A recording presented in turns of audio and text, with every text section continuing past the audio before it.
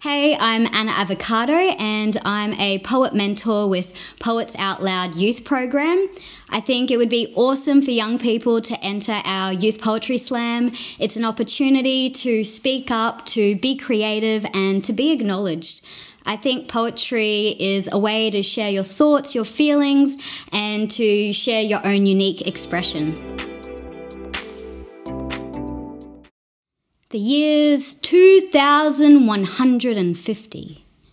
I'm completing a case study on the 21st century.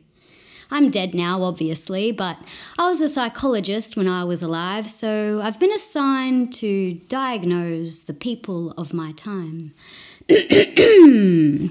Tragically defined by a rise in materialistic crimes, consumed with consumerist cravings for power and pride, proud of Rolex and Nikes, fast cash and flash rides.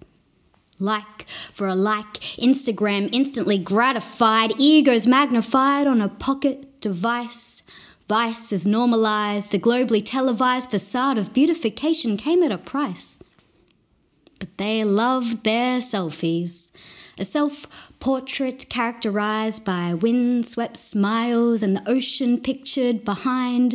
For the perfect image, they sacrificed hours of time, but too short-sighted to keep marine species alive. Everyone spoke of a safe place to reside, but righteousness was left unrevised, forgot food grew through the planting of seeds, forgot the trees are the air that they breathed, they poisoned the land and poisoned the sea, disbelieved the poison was causing disease. My expertise suggests comorbid OCD and ODD, oppositional defiance with schizophrenic grandiosity, self-destructive compulsions and obsessive greed could have been avoided with a daily routine, awareness, integrity, taking a moment to breathe.